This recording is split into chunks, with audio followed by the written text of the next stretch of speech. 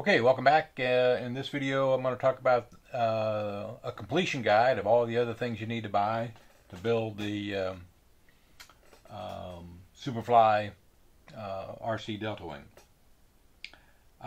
The instructions give you some good guidelines, but not as specific as I think they should be. So let me talk about the things I've bought to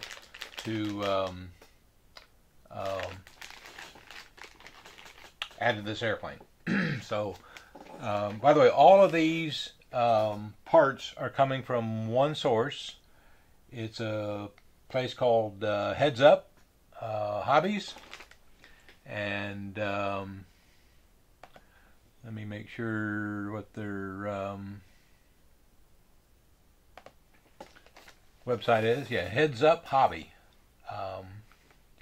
Heads is plural, so HEDSUPHOBBY.com. Heads Up Hobby. And so the first thing is a motor. It's called Emax. You can probably see it in the upper corner there. It's an Emax CF 2812 motor, and it comes with everything you need. Here it is mounted to the stick. Okay, so if you wondered how you're going to mount it to the stick, it comes with the stick mount, and it's just got a little screw there you screw in, and you have two choices. It also comes with a prop saver adapter, so you can slide that on, put a prop on, and it even comes with two of these thick rubber bands to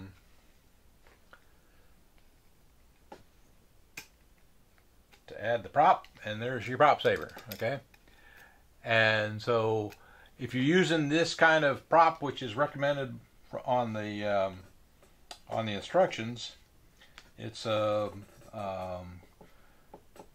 GSW 8x6 very thin electric prop.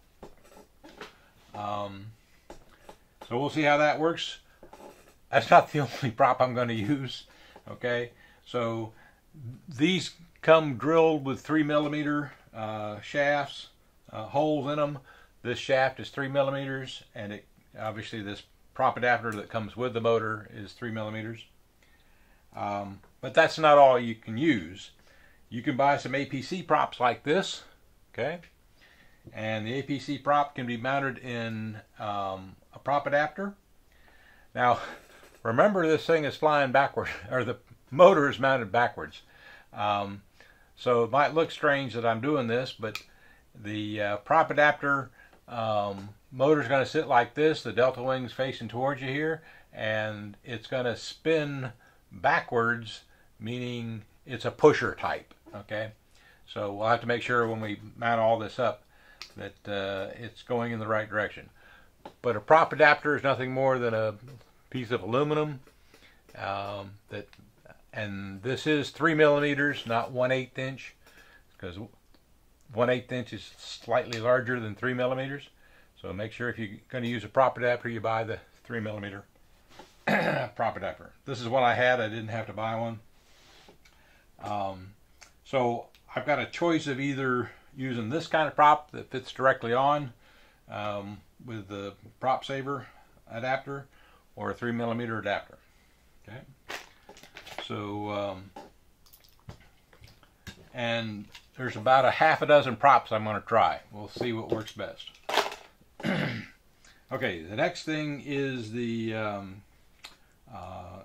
electronic speed control.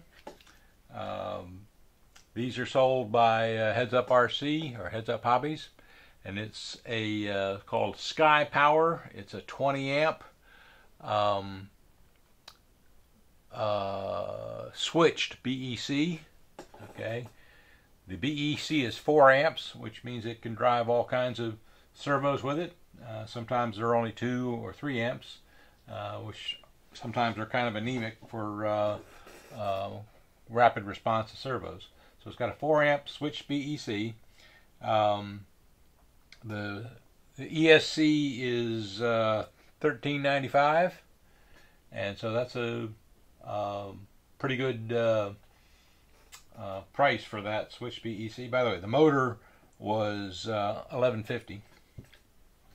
Since this is the first time I'm using this particular brand of ESC, I went ahead and bought the programming card for that ESC.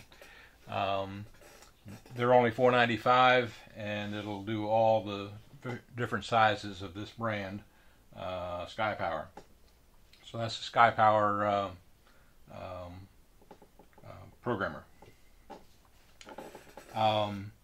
As far as the servos go, these are getting sold by Heads Up Hobbies, and they're an Emax, same brand as the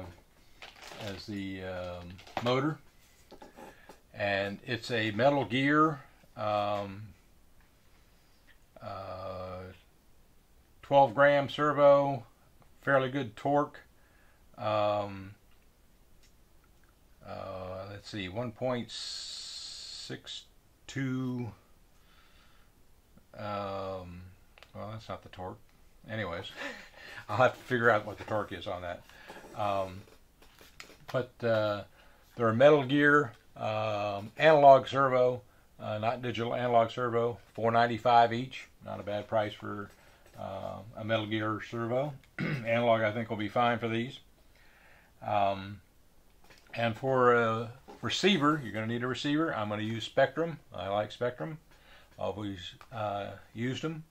And this is the AR400, 4-channel, $29.95, $29.99, which is also capable of having a telemetry module on it. Not sure if I'm going to use a telemetry module or not. We'll find out. Depends upon the weight and, you know, CG and all that kind of stuff.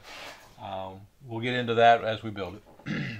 The radio I'm going to use is either or both the DX6 radio, very nice radio, has telemetry, has voice alerts. The telemetry is voice alerted. Wireless trainer, very good radio. I've had this one a couple of years now. This is my new one, my DX18 Spectrum, and I'll probably be flying this because it's a very nice transmitter for just about anything. So I almost forgot to talk about the batteries. Batteries are kind of important. You can't fly without them. I didn't have any 2S 1300 batteries. I've got 3S 1300 batteries. That's the size of it. The 2S is exactly the same size in this dimension, but it's obviously 2S instead of 3 here, so it's a little thinner. And this is a 3S13. I'm going to be using 2S13s. They're on order from Heads Up Hobby. I do have some 2S 950s. They would work. They're a little bit longer, just slightly longer, not a whole lot longer. So if in a pinch, I could use these, but they're probably being only 950, a 950 milliamp hour. They probably just wouldn't last as long. So I've got some 1300 milliamp hour batteries on order, and we'll see how they work. So thank you for watching, and stay tuned for the next video.